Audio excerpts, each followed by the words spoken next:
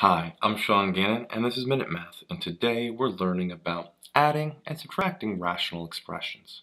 Minute Math, when you need help you use Minute Math. We're given this problem right here, x plus 2 over 2x squared plus 13x plus 20 minus x plus 3 over 2x squared plus 13x plus 20, and we got to simplify this.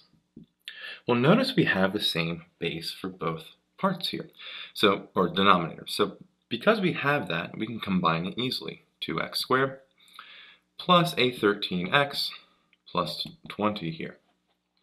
Then we have to, by having that same denominator, we just add the numerators, or subtract them.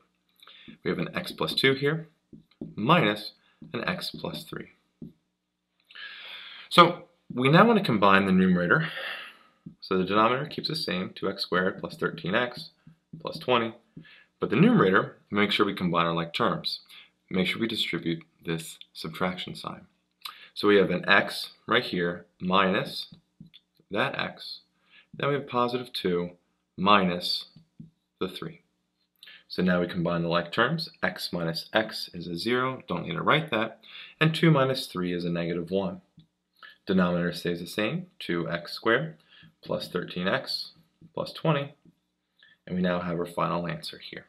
Negative 1 over 2x squared plus 13x plus 20. I hope this video was helpful for you, and if it was, please subscribe to this YouTube channel and like this video.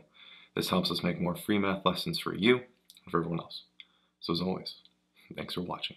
Minute Math, when you need help you use Minute Math.